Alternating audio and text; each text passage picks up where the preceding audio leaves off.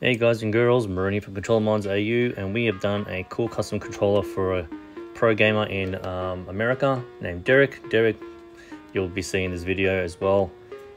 We end up putting the Hall Effect Pro thumbsticks. If everybody doesn't know, me and Derek have been chatting back and forth, and we've been doing a lot of research on the Hall Effect Pro. So big shout out to Derek. Thanks for all the help and research as well from his end. He's a top guy. Hoping to do some more stuff with him down the track, but this is his controller.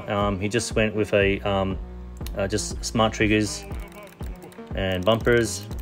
Got the nice clicky sound there.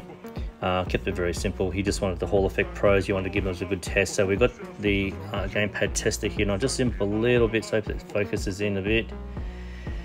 And we all talked about response and everything, and he did his research and found a good supplier, but my supplier also had the same upgrade. So these are the new Hall Effect Pro upgraded version, and we'll just do a circularity test here,